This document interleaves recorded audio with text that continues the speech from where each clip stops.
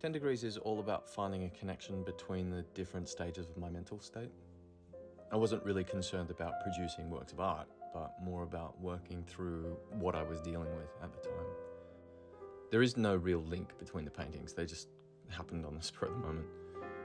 Each one is a moment of therapy and reflects a certain stage in my everyday life or a particular emotion on any given day. It's not a forced process, it's a trust exercise, a trust in the emotion transferring to the painting.